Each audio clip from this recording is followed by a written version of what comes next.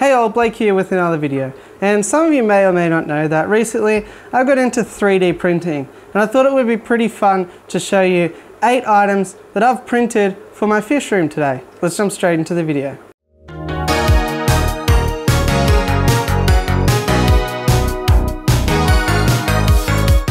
So pretty much the inspiration behind getting a 3D printer was to print out things that I could use in my fish room. And some of these things were available online because there's lots of databases where people do their own designs and upload them.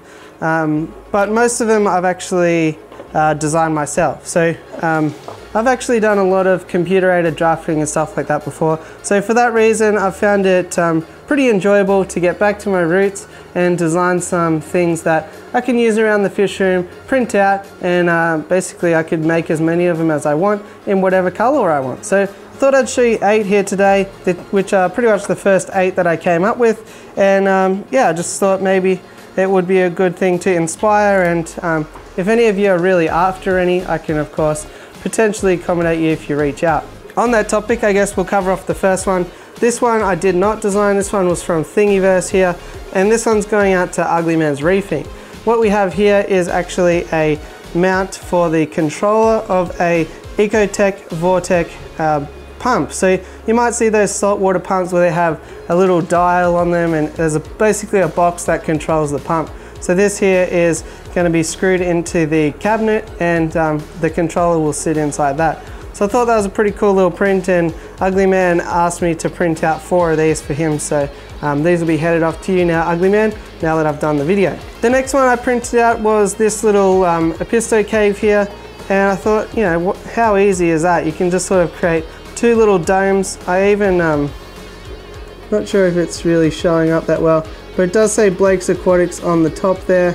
So I even customized it that way, but you can obviously adjust the opening to whatever size you like, and I thought this was a good size for my Apistos. So this cave here has actually been in my Borellii tank for quite a while now. If you are out there concerned about putting plastic and stuff like that in your aquariums, these are all printed on something that's called PLA, or polylactic acid, and it's actually a plastic that is made with starches, potentially from corn or potatoes and things like that, and it's fully sustainable. So a lot of it is recycled, and then with the starches from vegetables, it's quite environmentally sustainable and not as bad as other plastics that we might buy in other ornaments for our fish tanks. Continuing along the theme of caves, I also printed a pleco cave here, so a bit of a D cave design. Of course, once again, you can make the opening whatever size you like, and I've got the, is that upside down? I've got the Blake's Aquatics at the bottom there, which I thought was pretty cool. This one here is done in a silk PLA, so that's why it's got a sort of more metallic finish, but I thought it was pretty cool. And the other thing you can do is adjust the infill, so this here isn't 100% filled in. This one here is about 80%, and I'm playing with that to determine at what level the cave will actually float or sink. So of course you can print any number of caves in any shape or size. Moving on to something a little bit bigger, we have something I'm pretty excited about here.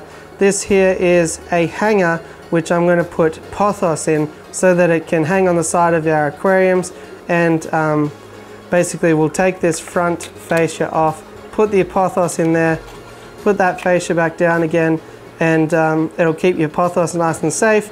It won't keep falling into the water, and once again, got the Blake's Aquatics on the front, but any color, you can make it whatever color you like. So this one here can hold 4 stems of pothos, and yeah, of course we can have 1 screw, 2 screws, no screws, and you can even print shorter arms for rimless tanks and stuff like that. So I'm really excited to try out this pothos hanger. Then my good buddy Sir Prawnalot was talking on the stream about doing custom shrimp lollipops, which are sort of sticks covered in food for shrimp, and I said that I would happily print him off one of these. So we have here the custom Sir Prawnalot decoration, or shrimp lollipop if you choose to use it for that. But this is pretty cool. You could potentially put any logo at all on one of these and stick it in the substrate of your aquarium, and then you've got a nice little custom decoration there. So if you want to see this actually in action, as a shrimp lollipop, you'll have to head over to Sir Pronolot's YouTube channel. He's a really great guy and I'd recommend doing that anyway, so check that out. This next one here I think can be really functional and really handy for a lot of us. If you have the master test kit from API or any of the brands really, what this here is a rack. So what a lot of us do is we have our little test tubes, put our testing liquids in there and then shake them up, and we have to wait 5 minutes for them to show up. Well, this little rack here, we can simply place the 4 test tubes in here and bada bing, bada boom, we can let them wait and you're not going to knock them over and ruin your test. So if I wanted it to be more sturdy, I could put little divots in the bottom there, but I just put the logo there just for the fun of it basically. And I printed it in white because I thought it would be more reflective and easier to see the difference in color of the testing solutions. So a lot of people actually asked me to design up a test tube holder. Just before I finish up this segment, I'll just let you know that since designing and using that test tube holder, which I did find really handy, Dave from Dave's Aquarium Thoughts, we were discussing it and he actually brought this one to my attention. This one's up on Thingiverse. Somebody else has designed this one and I printed it up. It took about 16 hours and you can print however many you like. So this spot here is for your test tubes and this spot here is for your solution bottles. And this stand here is where you keep your cards. So you can put your test tube in there for pH. Also, if you can see there, it has labels for all the different things, which I think is really important. And yeah, overall, I just think this design is a bit better and it's certainly very stable. Once again, I printed it in white so I could easily see the solutions and all that stuff. But I thought I'd let you know that there is a really great API Master Test Kit stand right here available on Thingiverse. So check that out if you're interested. The biggest print that I've done so far for the Fishroom anyway is this here. This is a hang-on planter. So what I would suggest for this is it gets filled with clay beads and then we can place it in our aquariums. Whether you put pothos in there or any other sort of house plant or terrestrial plant, things like peace lily, it'll be nice and safe and protected in there from a lot of your fish. It'll get some nice steady water flow and it will be in contact with the aquarium, so it'll suck out those nitrates. So once again, we've got the Blake's Aquatics up here on the handle. I just have a habit of doing that basically. But yeah, some nice holes through there so water can get through and fish won't. And then we've got sort of the slotted overflow system here. That's, yeah, slots in the bottom. Some of these, there is actually what's called a raft. It's still on there, I just haven't taken it off yet, but the slots do go all the way.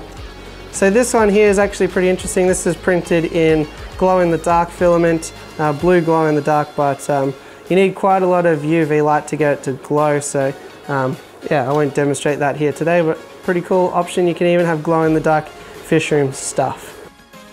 And last but not least, this one here I thought was pretty interesting as well. This is a tank hang-on tool holder.